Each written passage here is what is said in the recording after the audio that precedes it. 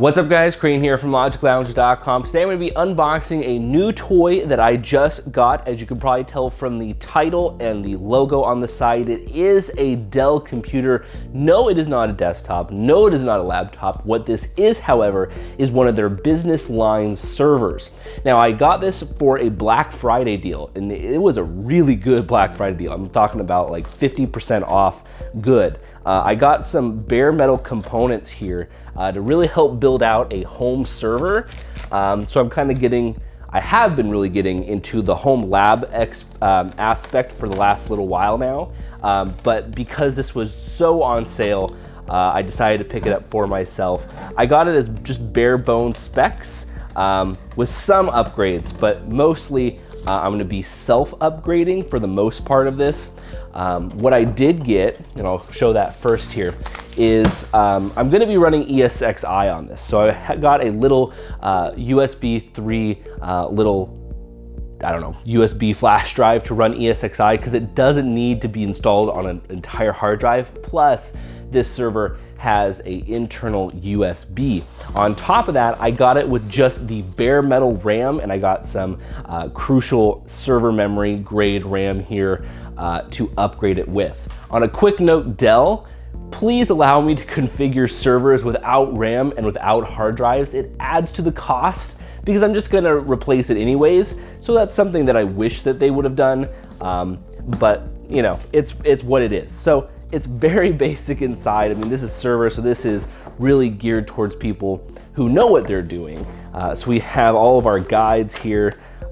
It is a PowerEdge T130, by the way, if you're wondering what it is.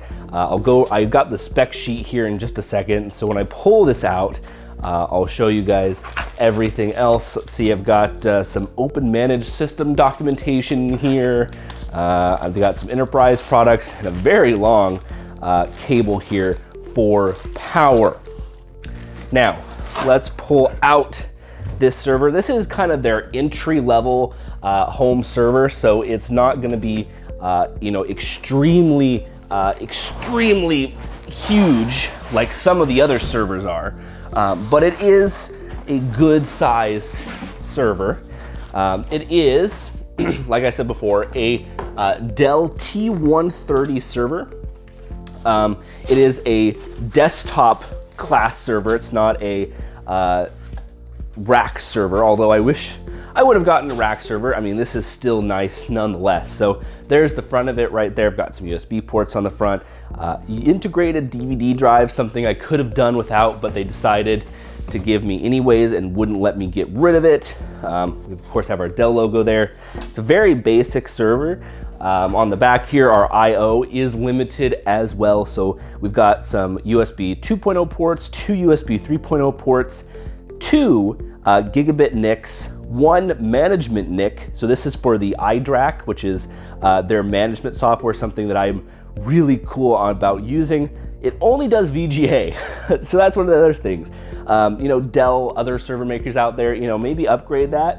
So it's very basic. Let's actually see if we can get inside this thing here. I think I can just pull this out. Yes. All right. So here's the insides of the server. It's very basic, like I said. So here's the specs of this server, by the way. It has an Intel Xeon E3 1270 V5 processor at 3.6 gigahertz. This is the almost top of the line processor. I think the next one is the 1280, except that was going to add like $300 to the charge. Only 4 gigabytes of RAM because I have that extra RAM, so I'll be pulling that out, replacing it in. One 1 terabyte hard drive inside, the iDRAC controller, which I showed you guys before, and the TPM 2.0 chip, which basically does cryptography, which was kind of interesting when I was researching what it actually was. So you have two hard drive cages down here, two hard drive cages up here, power supply. I may replace these fans depending how loud they are, but I'll give you guys kind of a close up inside there of this server. I'm very happy to have it. Like I said, I'm gonna be running ESXi on it with some VMs. I don't need a whole bunch of storage because I actually have a RAID, and I'll be using iSCSI storage instead. And there's some expansion. There's the internal USB way down here. This thing is pretty light, which is nice. I mean, it still has some heft to it because of the products inside, but it's very nice, something that I'm happy to use. So watch out for some more videos of that. Thank you guys so much for watching this video on my quick unboxing and explanation of the Dell T130 server. Can't wait to get using this thing. Thank you guys so much for watching. Be sure to like, share, comment, and subscribe. And of course, I will see you guys in our next video.